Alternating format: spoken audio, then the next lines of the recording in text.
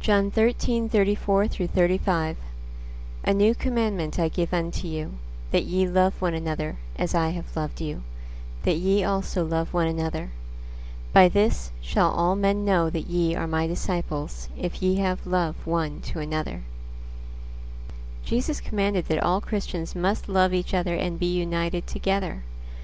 We are to love each other because that's the way we will glorify Jesus. John 17:9 through 10. I pray for them. I pray not for the world, but for them which thou hast given me. For they are thine. All mine are thine, and thine are mine, and I am glorified in them. Jesus went straight from telling the Father that he is glorified in the people the Father has given him in verse 10, to pleading with the Father for the unity and love his people need in verses 11 through 23. 5 times in these 13 verses, Jesus speaks of the need for his people to be united as one. See for yourself. John 17:11 through 23. And now I am no more in the world, but these are in the world, and I come to thee. Holy Father, keep through thine own name those whom thou hast given me, that they may be one, as we are. While I was with them in the world, I kept them in thy name. Those that thou gavest me I have kept, and none of them is lost but the son of perdition, that the scripture might be fulfilled. And now come I to thee, and these things I speak in the world, that they might have my joy fulfilled in themselves.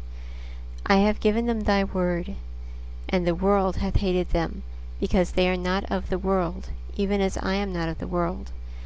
I pray not that thou shouldst take them out of the world, but that thou shouldst keep them from the evil. They are not of the world, even as I am not of the world. Sanctify them through thy truth.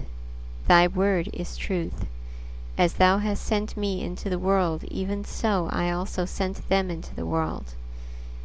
And for their sakes I sanctify myself, that they also might be sanctified through the truth.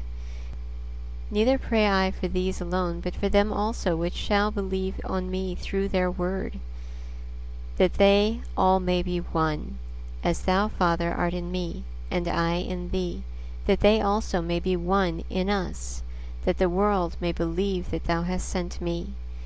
And the glory which thou gavest me, I have given them, that they may be one, even as we are one, I in them, and thou in me, that they may be made perfect in one, and that the world may know that thou hast sent me, and hast loved them as thou hast loved me.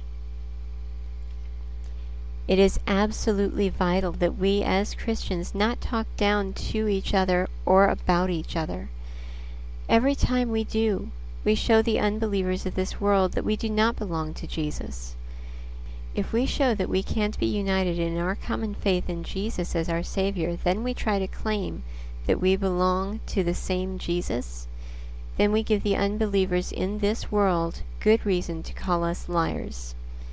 It doesn't matter whether that other Christian is from a different denomination than you are, or just someone who has a different way of looking at things than you. So don't tear down a person who believes in the same Jesus you do. Romans 12:5. So we, being many, are one body in Christ, and every one members of another. So let us have unity as one body in Jesus Christ who saved us. Galatians 5:14 through 15 says, For all the law is fulfilled in one word, even this, Thou shalt love thy neighbor as thyself.